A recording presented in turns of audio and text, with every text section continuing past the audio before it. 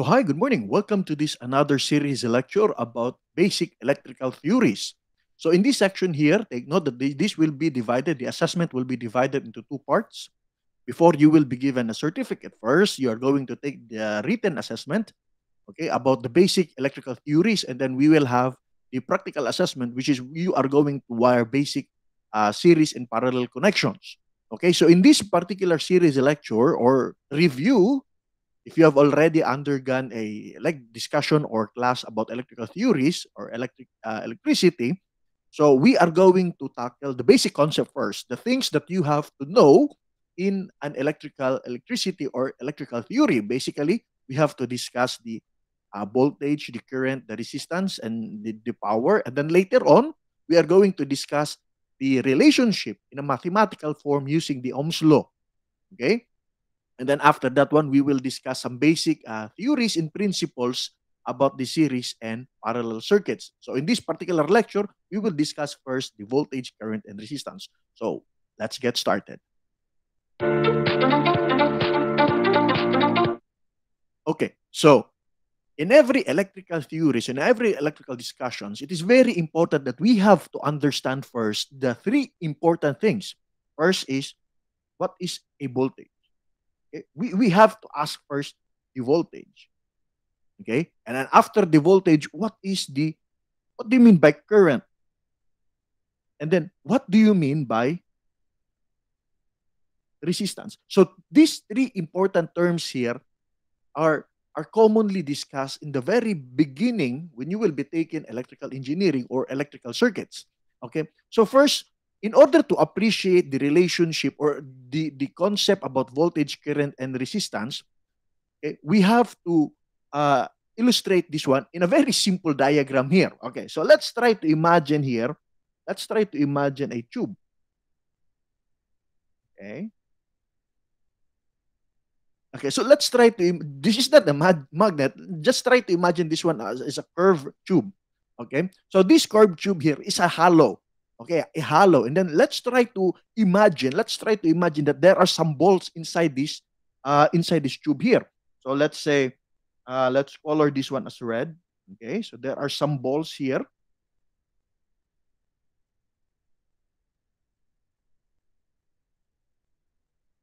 Okay, so we have a tube and we have the balls inside that particular tube. Okay, so in this analysis here, we can say that this tube here, okay, this tube here is a representation of a conductor. Okay, a conductor, and these red balls here are the free electrons or the electrons.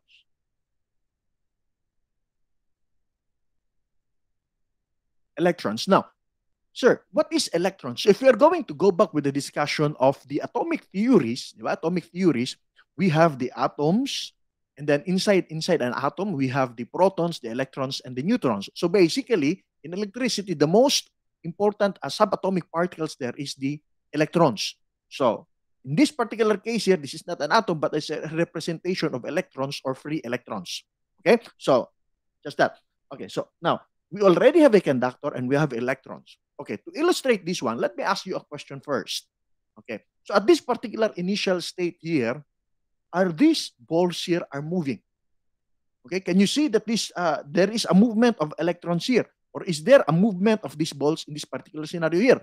The answer is, of course, no. There's no movement at this particular case.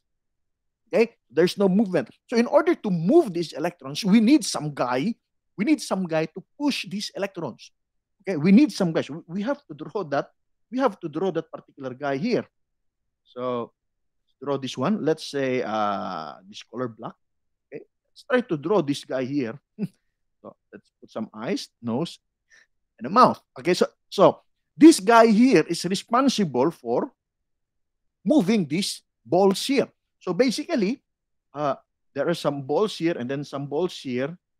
Okay, and then that balls are being moved in a clockwise position. So basically, at this very moment here, this particular guy here is getting some electrons or getting some balls in this area here, and then he puts this one on the other side of that terminal there. So basically, you can now see that there is a movement of your balls. Your balls now are now moving in this particular direction.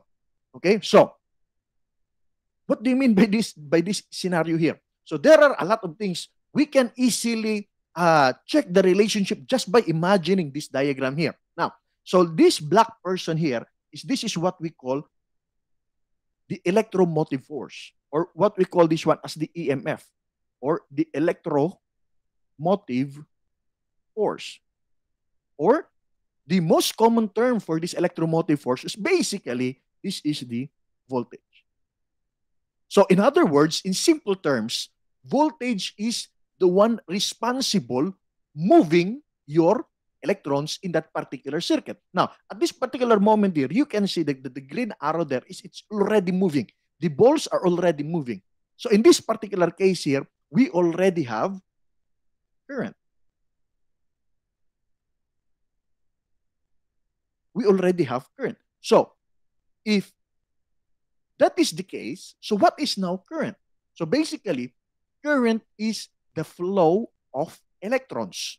Okay? If your electrons are moving, so it means that there is a current in that particular circuit. So in this particular circuit here, we can see that there is already a movement of your electrons or your balls here. So it means that there is current in your circuit. Okay, again, so the voltage is responsible for moving your electrons. And then, if in that particular loop or in that particular circuit, the electrons are moving, so therefore we have current. Okay, so if there is no movement of electrons, there is no current. Okay, so we have to consider that one. So now, in this particular case here, there is some guy here. There is another guy. And another person, this one here. And another person, let's say the color is, let's say, black again. Another person inside this conductor here. Okay, so this guy, okay, opposes this flow of electrons. So basically, it's similar to a friction inside this particular tube, but basically it reduces the flow of these particular balls here. Okay, so in this particular case here, this black guy here is what we call resistance. Resistance. So by definition, again, by definition, what do you mean by definition of the resistance? The resistance is a property of material that opposes the flow of electrons. Or basically, it opposes the flow or it opposes current. Okay, so now let's try to understand this one without even knowing the mathematical Ohm's law here. We can try to imagine this one. Okay, so what do you think will happen to current if voltage increases? It will increase or it will decrease. Okay, what will happen to current? So basically, we can easily identify, we can easily imagine using this particular diagram here that if the voltage or that this particular person here, this particular guy here is increases or getting bigger and bigger, so therefore the force is getting bigger and bigger, so therefore we can assume that the movement of the electrons becomes faster. So if the movement of the electrons becomes faster, hence we can say that the current increases. Okay.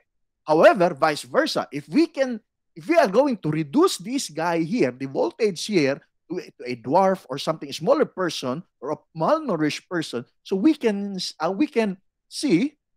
assume that the movement of the electrons there will become slower and slower. Okay? And then another relationship here. Now, let's try to imagine here the relationship between the resistance and the current. Okay? So try to imagine that there is a movement, or this is according to Einstein. We call this one as the thought experiment. So without even seeing this particular diagram, just imagining this diagram here, we can see that the relationship, which is very important. Okay, so in this particular case here, try to imagine that there is already a movement of electrons.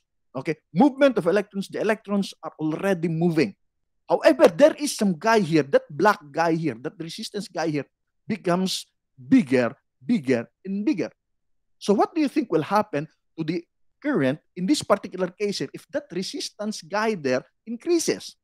So we can say that the current decreases. So that is an inverse relationship.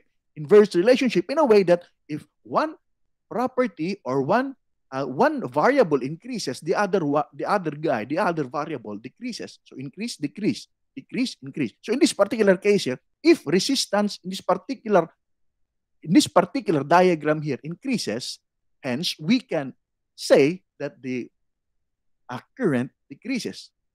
And then at the same time, if the resistance in this particular tube here or conductor here decreases, then we can say that current will increase.